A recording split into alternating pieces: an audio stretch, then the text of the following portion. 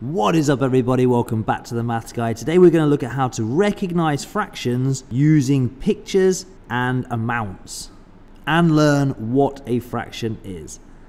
So let's waste no time, let's go. Okay, so what do we need to remember for this lesson? We need to remember that a fraction is just a part of a whole. So for example, if we had this whole apple here, a fraction would be when we cut it into equal parts. So here we have half on this side and half on that side. But there's lots of different fractions that we can make. Let's start by looking at half. Now this looks a bit of a fancy way of showing a fraction, doesn't it? With this 1 on the top and 2 on the bottom. So let's learn what that means. Well, the number on the bottom, we call this the denominator. And what that tells us, it tells us how many our half has been cut into. So if we look back to our apple, it means that we had our whole apple and we've cut it into 2 equal pieces.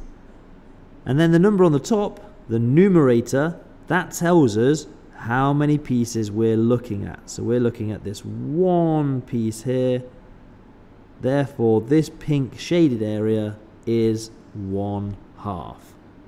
So if we imagine a number line, I've got a very small part of my number line here, starting with 0 and going to 1. But remember, our number line could go on forever this way, and it could also go on forever into the negative numbers. This is a very small part of our number line. Half is actually right in the middle here of our 0 and 1. Because if you think about our apple again, if we had no halves, that would mean we had 0.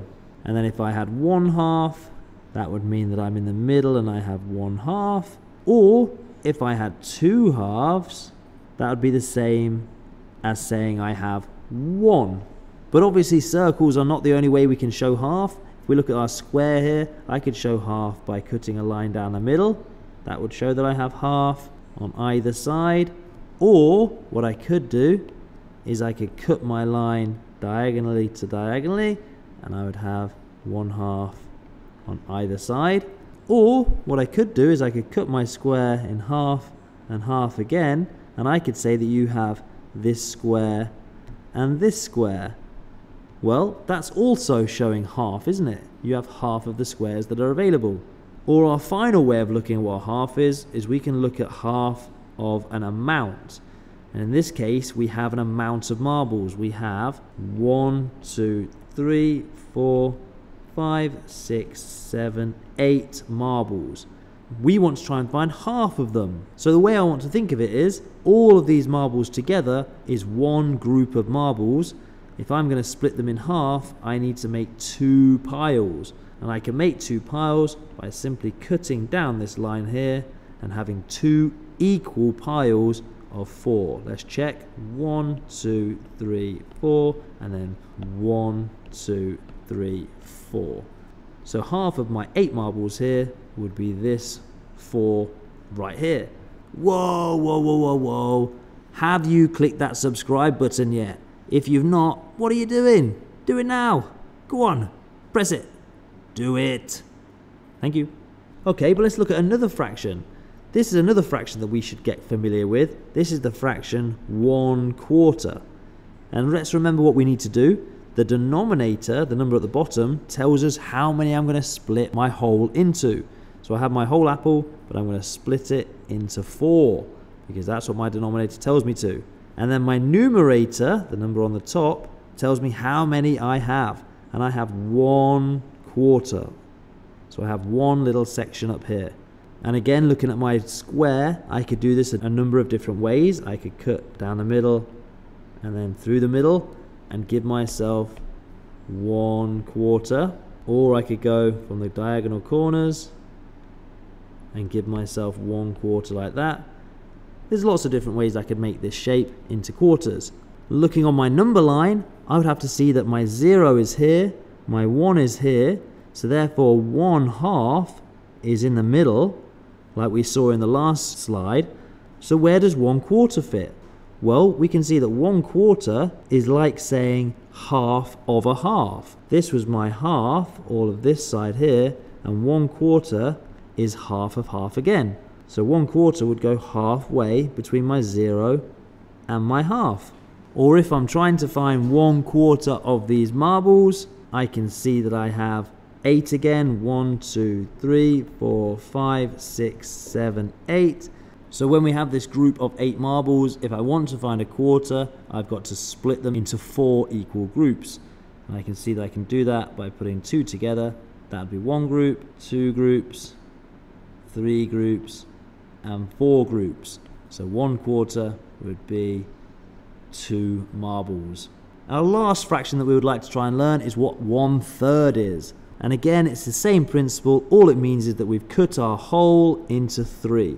And there's a fancy way of doing this with our pizza. We can cut down from the top into the middle and then split out to the sides. That gives me even 1/3. And I can see that 1/3 is valued like this. So it's more than a quarter, but not as much as half. If I'm doing that with my square, I can make 3 equal columns and have 1/3 colored in green. And on my number line, 1/3 means that I've split my 1 into 3. So I would have 1 section, 2 sections, and 3 equal sections, meaning that the green section is worth 1/3. And 1/3 of my balls means that I'm putting them into 3 equal piles, and 3 equal piles here means that I have 3 in each. This fraction is a little different. This fraction has a different numerator. Now I have a 3 on my numerator. So this fraction says 3/4. So it means that I've split my whole into quarters, but this time, rather than looking at just 1/4, which would look like that, I need 3 of them. This will be 2, and then 3/4. And again, with my square, cutting it into quarters, or 4, and then I would have 1, 2, 3 of them. On my number line, I would have to remember that this is my half. 1/4 would be over here. So therefore, if I have 1/4, the next section would be 2/4, and then the next section would be 3/4. So 3/4 would come all the way to my gold line here. What if I wanted to find 3/4 of an amount? Well, in this case, I have 9 marbles. Well, in this case, I have 8 marbles. So to find 3/4, I need to put them into 4 equal groups again. So I've got 1, 2, 3, 4 equal groups. But 3/4 would be 1, 2, 3 of those groups, which is 6 marbles. So 3/4 is another really important fraction to understand. Let's look at what to remember. Fractions are an equal part of a whole. We can find fractions of a number, shape, or even a quantity. And there are 3 fractions, that's meant to say you, should recognize: 1/2, 1/4, 1/3, and then if you're super smart, you might want to start recognizing 3/4 too. And there you have it.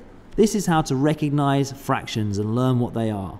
Hopefully this video has been helpful. If it has, share it with a friend of yours that you think would also benefit from this video. But for now, guys, I'm going to see you in another video. Peace out.